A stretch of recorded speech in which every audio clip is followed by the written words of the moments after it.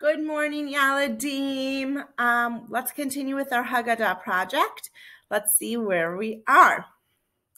Kadesh urchatz karpas yachatz magid rochsa motzi matzach maror korach shulchan orach Zafun. What's next?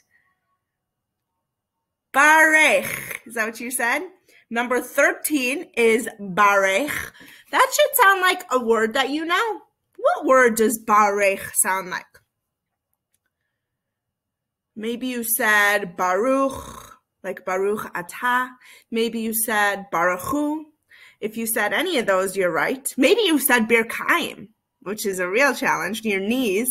All of those are correct. Barech means to bless. And just like we do at school, after we have our meal for Passover, for the Seder, we say the Birkat Hamazon and thank God for the food we just ate.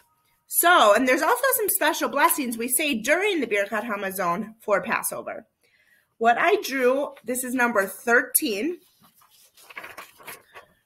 So I drew a little, this is supposed to be like a prayer book, like a Siddur, because when I say the Birkat Hamazon, I use a little book that has all the words in it, and on it I wrote Birkat Hamazon in Hebrew, and I also wrote blessing after the meal. And over here I said, thank you, God, because we're thanking God for the food we just ate. At the bottom, as you can see, I sounded out the word blessing. And my challenge sentence says, we say the Birkat Hamazon.